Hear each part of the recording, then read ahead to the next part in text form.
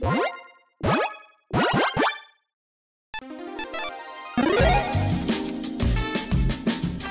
and welcome to the Commander's Quarters. I'm your host Mitch, glad to have you here. Here at the Commander's Quarters, we're all about Commander on a budget. Today's episode is going to be a $50 deck tech. When I say $50, I mean that is an overall deck cost. Both shipping and commanders that are $10 or less are going to be included in that cost, but basic lands will not be. Decks on this channel are built to be fun, inexpensive, and focused. If you want to learn more about what a focused commander deck is, check out this video here. On this deck tech, I'm going to take you through its strategy, the tactics, and how this deck wins. This show and episodes like this one are possible thanks to viewers like you. If you're looking for an easy way to help support this show, make sure that you like, share, and subscribe. Also, hit that bell notification icon so you don't miss any new episodes. And while you're at it, subscribe and review our podcast as well. You can also go check out our playmats and other merchandise at thecommandersquarters.com. Another easy way to support this show is with our TCGplayer affiliate links. So whether you're buying a deck or individual cards, you can use this general link right here or one in the description. And the final way that you can support this show is by supporting us directly by becoming a patron. There are many benefits to being a patron, and I truly couldn't do this without all of their support. Today's episode comes to you courtesy of Kyle. Kyle is a Golden Pig tier patron that has been supporting this channel for over a year now. I truly couldn't do this without amazing patrons like Kyle. And for the personalized deck tech, Kyle chose Sidisi Brew Tyrant with a focus on self-mill. Sidisi is a 3/3 Naga Shaman that costs 1 black, green, blue. She has whenever Sidisi enters the battlefield or attacks, put the top 3 cards of your library into your graveyard. And then whenever 1 or more creature cards are put into your graveyard from your library, put a 2/2 black zombie creature token onto the battlefield. So self-mill is definitely a great direction to take this deck. The more times that you mill a creature into your graveyard, the more 2/2 zombies that you get. So Sidisi can actually mill when she comes into play or attacks, but we're going to have plenty of other ways to mill ourselves as well. Keep in mind that milling a ton of cards with one effect might not be that effective since it says 1 or more creature cards. So if we have an effect that mills us for say 10 cards and we hit 5 creatures out of that, we still only get 1 zombie. So again, the more separate small mill effects that we have, the more effective this can be. So our strategy in this deck is pretty straightforward. We're going to get Sidisi out and start milling to make a ton of zombies. Again, the more creatures that we run in this deck and the more mill effects that we have, the higher percentage chance that we have to make a ton of zombies. And then how do we win with this deck? We're going to overwhelm our opponents with our zombie horde and their friends. Outside of zombies, we've got some other tokens that we can make with this deck that benefit from milling. As with all Commander's Quarters decks, I'm going to take you through 10 different tactics that show you how the deck works and how we're going to win with it. So let's start things off with tactic number 1, ramp away. First up, there's Wayfarer's Bauble, which we can pay 2 and tap and sacrifice to get a base land into play tapped. Next up, we're running 2 mana dorks that can ramp and mill us with Millikin and Deranged Assistant. Each have tap, put the top card of your library into your graveyard, add colorless. And next up, we've got some turn 2 land ramp with Farseek, Rampant Growth, and Sakura Tribe Elder. Farseek is going to get us an island or a swamp into play tapped. And then both Rampant Growth and Sakura Tribe Elder can get us any basic land into play tapped. Next up, we've got some more creatures that can help ramp us with Diligent Farmhand, Dawn Trader Oak, and Fertilid. We can pay to sacrifice both Diligent Farmhand and Dawn Trader Oak to get a basic land into play. And then Fertilid comes into play with 2+1/+1 counters on it, and by paying 1 in a green, we can remove one of those counters from it to search our library for a basic land and put in play tapped. And then there's Springbloom Druid, which when it comes into play, we sacrifice land and get 2 basics into play tapped. Finally, there's Cultivate, which gets us 1 basic into play tapped and 1 into our hand. So after we've ramped, fixed our mana, and gotten our commander out, what's next? Let's find out in tactic number 2, we're the millers. First up, we've got Seder Wayfinder, which when it comes into play, we reveal the top 4 cards of our library, we can get a land card from among them into our hand, and the rest go into our graveyard. And then when Glowspore Shaman comes into play, we mill ourselves for 3, and if we want to, we can put a land card from our graveyard on top of our library. Next up, we've got some creatures with some repeatable mill effects with Nightveil Sprite, Woodsage, and Undercity Informer. When Nightveil Sprite attacks, we surveil 1, so we look at the top card of our library, and we can choose to put that card in our graveyard. And then Woodsage has tap, choose a creature card name, reveal the top 4 cards of your library, and put all of them with that name into your hand, put the rest in your graveyard. And then Undercity Informer has pay 1, sacrifice a creature, target player reveals cards from the top of their library until they reveal a land card, then puts those cards into their graveyard. So if we've got a disposable creature or one that's going to die, we can just sacrifice it instead so we can mill ourselves and hopefully make a zombie. Next up, we've got some creatures with some fantastic and free mill effects with Nyx Weaver, Splinterfright, and Dreamborn Muse. Nyx Weaver says at the beginning of your upkeep, put the top 2 cards of your library into your graveyard, and by paying 1 black green and exiling it, we can return target card from our graveyard to our hand. Not only does Splinterfright also mill us for 2 during our upkeep, but it can also be a huge threat in itself. It has Trample, and its power and toughness are each equal to the number of creature cards in our graveyard. And then there's Dreamborn Muse, which can mill everyone for a ton. It says at the beginning of each player's upkeep, that player puts the top X cards of their library into their graveyard, where X is the number of cards in their hand. Up next, we've got 2 creatures with Dredge 3 with Shambling Shell and Greater Moss Dog. Dredge 3 means that if we would draw a card, instead we can put exactly 3 cards from the top of our library into our graveyard, and if we do, return this card from our graveyard to our hand, otherwise we draw a card. So basically, instead of drawing a card, we can put this card back into our hand and mill ourselves for 3. We've also got some bigger Dredge effects with Golgari Thug, Stinkweed Imp, and Golgari Grave Troll. Golgari Thug has Dredge 4, Stinkweed Imp has Dredge 5, and Golgari Grave Troll has Dredge 6. Finally, we've got 2 creatures that can really help us with card selection and getting creatures into our graveyard with Tygum, Sidisi's Hand, and Underrealm Lich. Tygum, Sidisi's Hand says, skip your draw step at the beginning of your upkeep, look at the top 3 cards of your library, put one of them into your hand and the rest into your graveyard. And by paying a black and tapping it, we exile X cards from our graveyard and target creature gets -X/-X until end of turn. Now this is a fantastic card for this deck, but Underrealm Lich is probably even more effective. It says if you would draw a card, instead look at the top 3 cards of your library, then put one of them into your hand and the rest into your graveyard. And by paying 4 life, Underrealm Lich gains indestructible until end of turn, tap it. So essentially this is a creature that can protect itself for free, and it also turns all of our draws into ways to get creatures into our graveyard. But outside of creatures, we've got some other ways to get cards into our graveyard as well.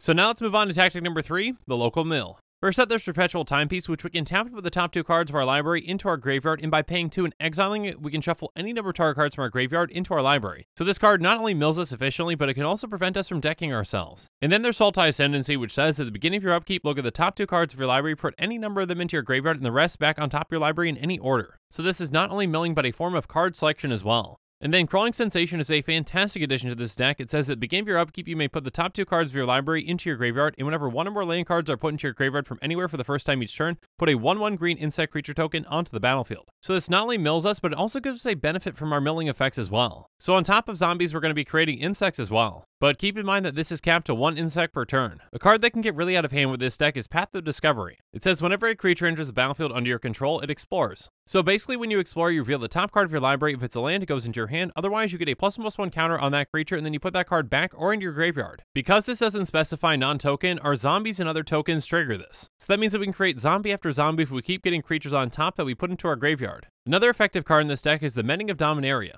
It's a saga, and the first 2 lore counters are going to put the top 2 cards of our library into our graveyard, then we can return a creature card from our graveyard to our hand. Its 3rd lore counter says return all land cards from your graveyard to the battlefield, then shuffle your graveyard into your library. With the number of lands that we're going to mill with this deck, this can put us way ahead of everyone else. And finally, we've got 2 more effective ways to mill ourselves with Embalmer's Tools and Altar of Dementia. Embalmer's Tools has activate abilities of creature cards in your graveyard, cost 1 less to activate, and tap an untapped zombie you control. Target player puts the top card of their library into their graveyard. That second part is fantastic for this deck because now our zombies can help us mill as well. And then Altar of Dementia says sacrifice a creature, target player puts a number of cards equal to the sacrificed creature's power from the top of their library into their graveyard. So again, if we've got a disposable creature or one that's going to die anyways, we can use them to mill ourselves to create a zombie. Now on top of getting cards into our graveyard though, we need to get some cards into our hand as well. Let's go over some ways to do that in tactic number 4, drawing down. First up, there's Undead Augur, which says whenever Undead Augur or another zombie you control dies, you draw a card and lose 1 life. 1 card for 1 life is a deal that will make any day in Commander. And then Azoni is fantastic for multiple reasons in this deck. When she comes into play, you create a 1/1 black and green insect creature token for each creature card in your graveyard. So this can create us a ton of tokens at once, and we can also pay a black and a green to sacrifice another creature and gain 1 life and draw a card. Next up, we've got Forbidden Alchemy and Fact or Fiction. Forbidden Alchemy says look at the top 4 cards of your library, put 1 of them into your hand and the rest into your graveyard, and it's got flashback for 6 and a black. And then Fact or Fiction says reveal the top 5 cards of your library, and opponent separates those cards into 2 piles, put 1 pile into your hand and the other into your graveyard. So again, both these can get us cards into our hand, and as long as we put a creature into our graveyard from these, we get a zombie token. And finally, one that won't get us any zombies but can still be very effective with this deck is Treasure Cruise. It might cost 8 mana in total, but it has Delve and it says draw 3 cards. So in this deck, this is basically draw 3 cards for a blue. Now drawing is great, but sometimes we need a specific card. So now let's move on to tactic number 5, to the yard. First up, there's Drawd's Orders, which says search your library for up to 2 creature cards and reveal them, put 1 into your hand and the other into your graveyard, then shuffle your library. And then Final Parting does the exact same thing essentially, but they can be any 2 cards and aren't restricted to being creatures. Regardless, these are both fantastic cards in this deck. The card that we choose to put into our graveyard is probably always going to be a creature. And it's going to be a creature that we actually want in our graveyard anyway, like one of the ones with Dredge. So at the end of the day, we get something in our hand, a creature in our graveyard that we want there, and a zombie token. A similar but different kind of tutor comes with Corpse Connoisseur. It says when it enters the battlefield, you may search your library for a creature card and put that card into your graveyard. If you do, shuffle your library. So again, we can get that right creature into our graveyard, get a zombie token, and we can actually do this again with this one since it's got an earth for 3 and a black. But on top of getting certain cards into our graveyard, there are also times when we want to get certain cards back. So now let's move on to tactic number 6, Brought Back. First up, there's Genesis, which is actually another creature that we want in our graveyard. It says at the beginning of your upkeep, if Genesis is in your graveyard, you may pay 2 and a green. If you do, return target creature card from your graveyard to your hand. And then Tasker the Golden Fang can also help us get his cards back too. It has Delve, so we can cast it for cheap, and it has pay 2 Simic, put the top 2 cards of your library into your graveyard, then return a non-land card of an opponent's choice from your graveyard to your hand. So essentially we can use Tasker to mill and also to use it in a somewhat political way to get certain cards back. And finally there's Whisper Blood Liturgist, which has tap, sacrifice 2 creatures, return target creature card from your graveyard to the battlefield. This is a fantastic way for us to sacrifice some disposable creatures in exchange for a more valuable one. But what about actually keeping our creatures on the board? So now let's move on to tactic number 7, stay where you are. First up there's Rapid Vigor, which is going to regenerate each creature you control. And then there's Golgari Charm, which is a very flexible card. You can do the exact same thing, or you can make all creatures get -1/-1 until end of turn, or destroy target enchantment. But a somewhat repeatable way to save your non-token creatures comes with Cauldron of Souls. It has tap, choose any number of target creatures, each of those creatures gains persist until end of turn. So essentially when that creature dies, if it didn't have a -1/-1 counter on it, it comes back with a -1/-1 counter on it. So this can essentially save us any creature once, and it also gives us their ETBs. Now again, it's not going to save us our tokens, but again, getting those creatures back can help us create more. But outside of protecting our own things, how do we deal with our opponent's things? It's time for us to move on to tactic number 8, away with you. First up there's Reclamation Sage, which when it comes into play we destroy target artifact or enchantment. And then Acidic Slime does the exact same thing, but we can also choose to instead destroy a land. But perhaps the most effective way for this deck to destroy artifacts or enchantments comes with Null-Made Shepherd. It says tap 4 and tap creatures you control, destroy target artifact or enchantment. So with this in play we can utilize our zombie army to take out a ton of artifacts and enchantments. But how are we actually going to utilize that same army to win?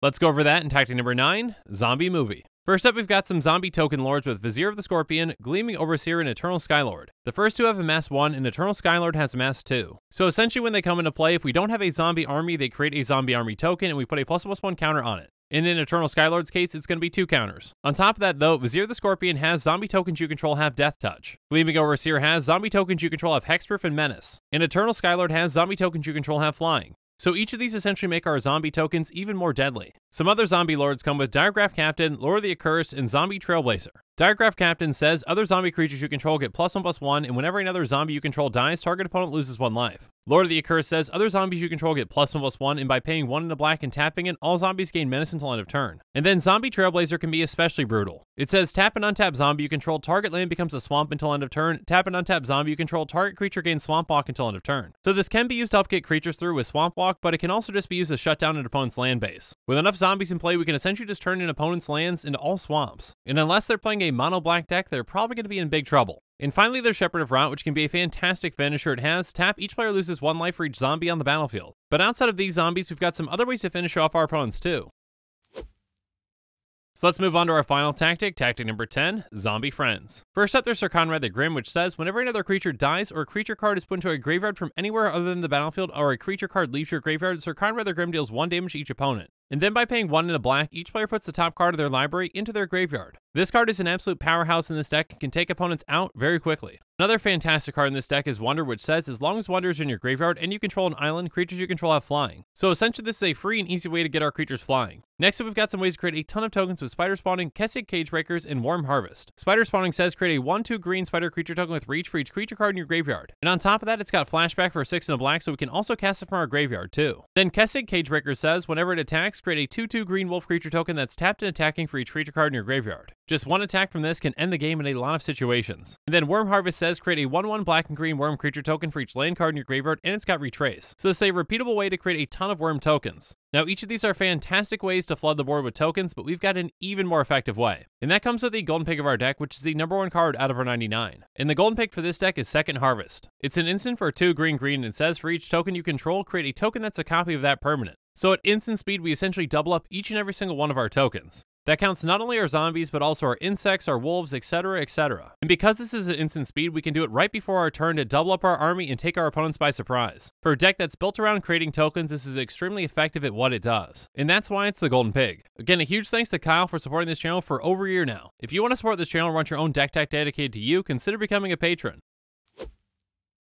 But now that we've gone through the spells in this deck, let's go on to the mana base.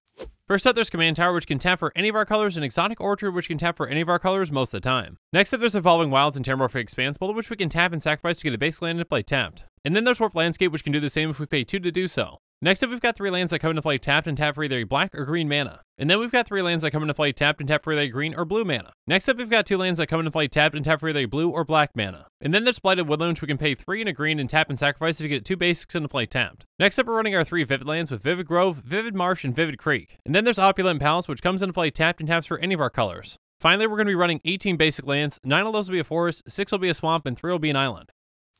And now that we've gone through every single card in this deck, let's do a quick price check. A quick reminder that our deck costs are calculated using TCGplayer optimization, optimizing with even heavily played and damaged cards because those cards need a home too.